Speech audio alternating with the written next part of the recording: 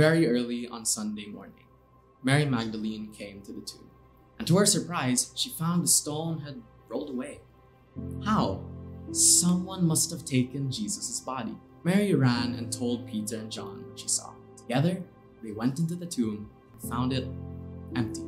Have you ever been in a situation where everything felt hopeless? This is what Mary was feeling when all that was left of Jesus was gone. She stood outside crying while the other two left. We all know what it's like to hit rock bottom. You look for hope, but you just can't find it. And all you can do is cry. Then she turned around and saw a man whom she did not recognize. "Why are you crying? Who is it you're looking for?" Thinking he was the gardener, she said, "Sir, if you have carried him away, tell me where you have put him, and I will get him."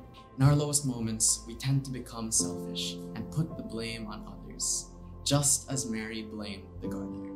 Then he said, "Mary." Then suddenly, as if her eyes were opened, she knew who it was. It is Jesus. He is risen from the dead. Jesus is present right now. His love is alive and everlasting. Any form of sorrow you might have had right now is only temporary. In our moments of sorrow, let us find joy in Him, our risen Savior.